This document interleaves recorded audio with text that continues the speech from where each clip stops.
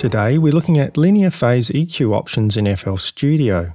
Generally, when you're EQing in FL Studio, you'd reach for something like Fruity Parametric EQ2.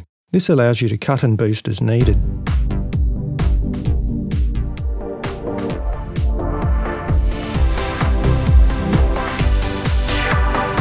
When you make, say, a cut at a specific frequency, the phases of affected frequencies are altered.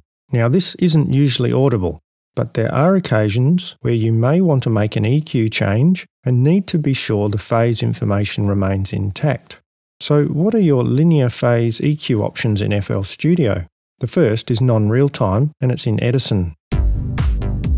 I'll just put it in spectral view so you can see what I'm doing.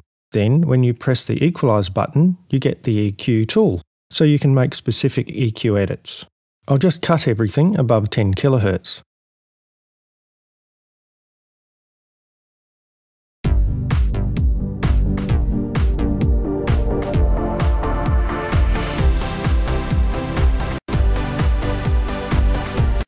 What if you want to do real-time EQ adjustments?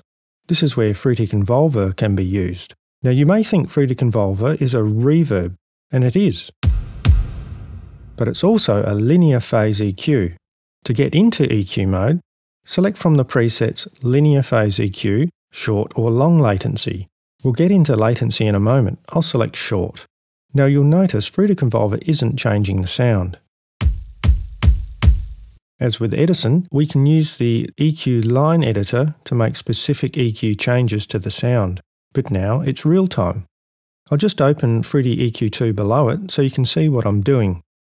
But remember, you don't want Fruity Parametric EQ in the chain when you're specifically after a linear phase result.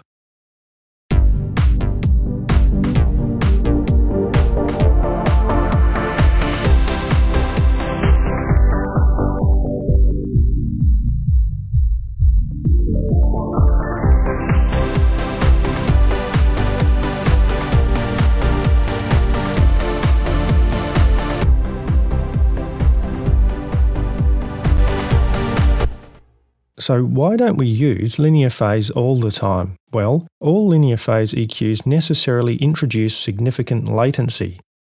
And you can hear it if I mix the Convolver linear phase EQ with the dry input. You can hear it as phasing.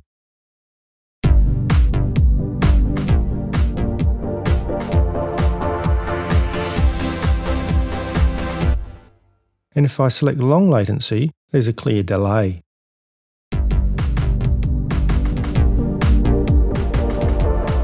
So it's not the sort of thing you want to set up on your regular insert mixer tracks. And as I mentioned, the regular EQ does the job 99% of the time.